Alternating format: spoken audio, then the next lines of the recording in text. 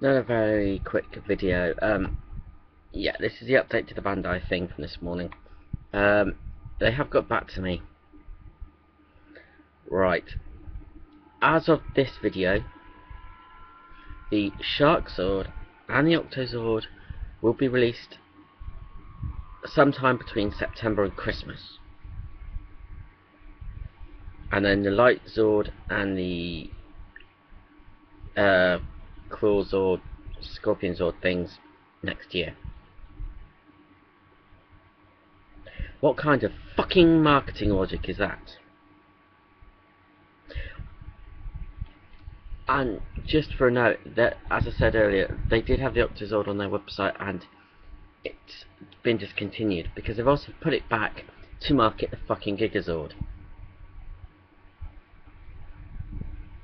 Rather than releasing it when they were supposed to with the series that it's with,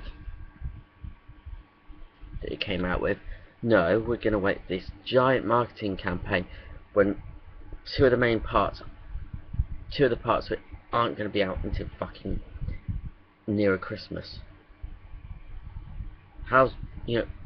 What sense does that make? But no, we'll stuff the other three auxiliary Zords down your throat that are already shell formers. Let's see if they sell better with clear plastic, which they won't. They'll still be fucking shell formers.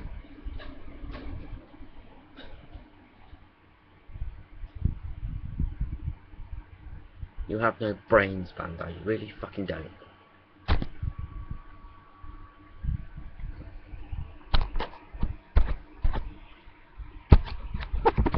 And who is it that pays the price? UK.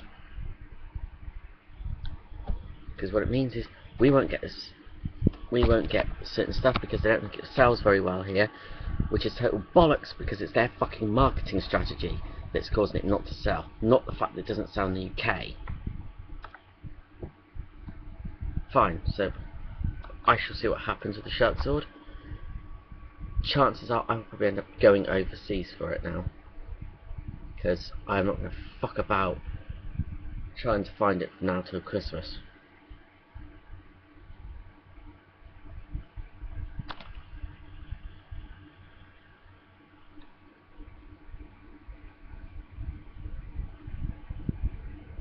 Fucking stupid Bandai, and it's the UK that's going to take it in the fucking ass.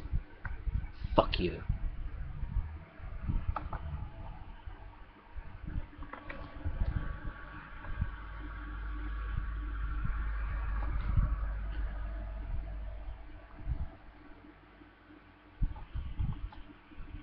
This is why it's such a pain in the fucking ass to get certain toys in this country, because of shit marketing strategies. For the most part, anyway.